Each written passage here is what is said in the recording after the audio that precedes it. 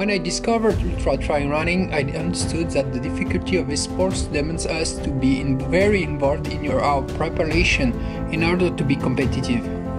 Training for an ultra race is very tough. You know that you will suffer, and so to suffer less, I train harder.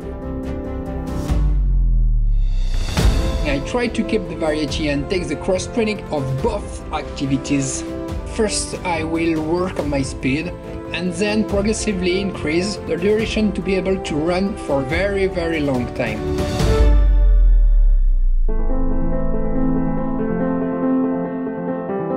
In the start line, you know that you will touch your limits and that you will have to surpass them.